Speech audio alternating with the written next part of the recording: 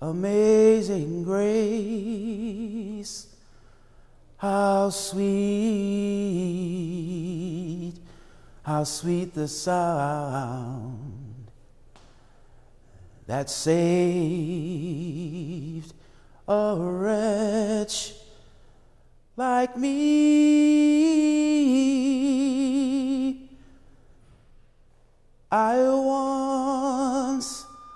I once was lost, but Lord, oh, now I'm found.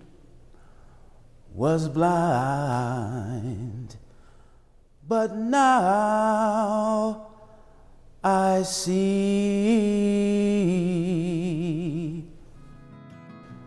I'm a teacher. I was a teacher. When I just started suffering from depression.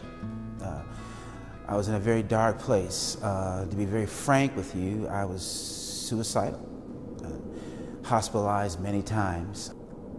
My wife divorced me while I was in the hospital, so I had to get out. So I literally was on the street. I just packed up my stuff and was on the street, and I actually was staying in a car. The area I was in was just, I heard gunshots at night. There were drug dealers.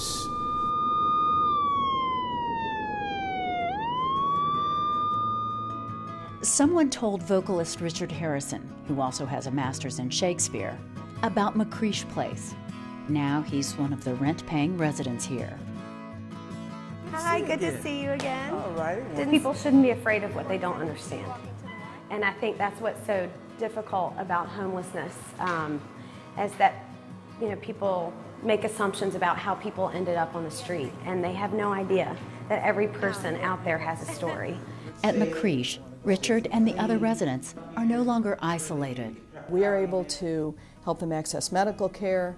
We're able to provide counseling for them, individual counseling, group counseling, and we're also able to help them to build community so that they are able to reach out to other people, often other people in the same situation that they're in. You